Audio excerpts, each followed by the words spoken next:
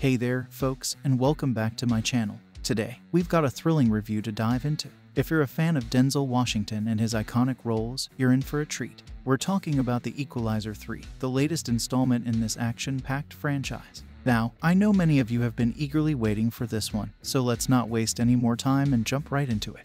Alright, let's kick things off by talking about the man himself, Denzel Washington.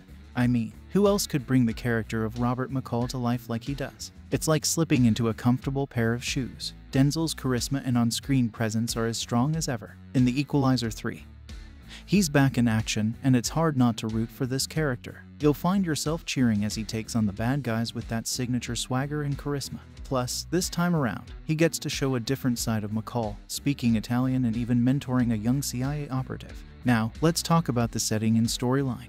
This time, McCall finds himself in a picturesque part of Italy. It's not just about the action, it's also about the beautiful backdrop that adds to the charm of the film. McCall's journey in this installment revolves around protecting the local community from the mafia, who have a tight grip on these lovely people. It's a familiar but effective plot that keeps you engaged from start to finish. Alright, let's address the elephant in the room, the action and violence. The Equalizer 3 is not for the faint of heart. There's violence aplenty, and some of it is downright brutal. But here's the thing, it's all draped in a veil of good intentions that make it easier to accept. Antoine Fuqua, the director, orchestrates the action with a propulsive style that keeps you on the edge of your seat.